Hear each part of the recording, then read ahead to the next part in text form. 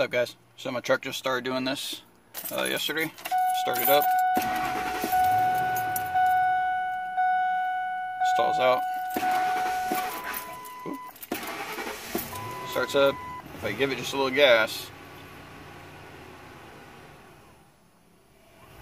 now I'm not touching the gas right now.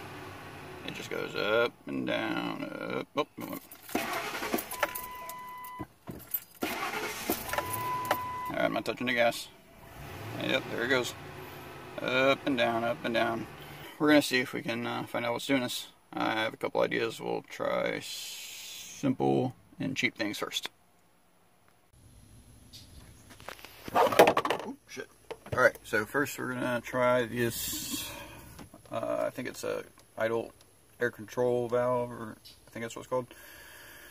We're going to pop this off there and clean it, and hopefully we won't have to replace that gasket there. But we're going to try that first, and hopefully if that's it, it'll be easy and practically free. You just need like some throttle body cleaner or something, and like a toothbrush or some kind of brush you can get up in there. So we'll try, see if it works.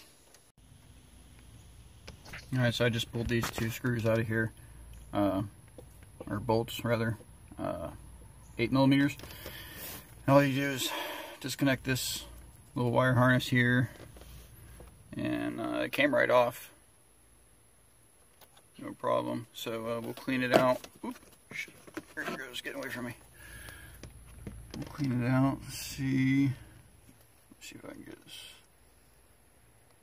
I'll try and get a better look at it for you in a second. Okay.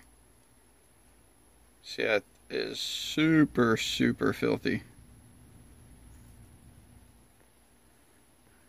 And we're gonna get in there and try and clean that out real good. Let me see. Yeah, I can't get my finger in there. But yeah, a lot of buildup on there. So regardless if this is the problem or not, it definitely needs to be cleaned. And right there's where it came off. That was funny. I just actually saw Chris Fix just did a video on this, which actually kind of gave me the idea to start checking here first. If this isn't it, then my next idea might be maybe the fuel filter, but we'll see.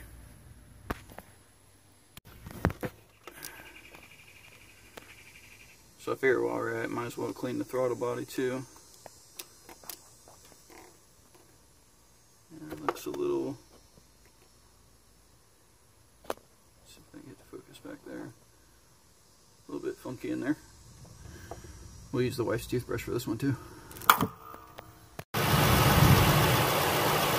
So it turns out cleaning it did not solve the issue. I did have to replace it, but she's purring like a kitten now, and at least it's an easy fix and it's not too expensive.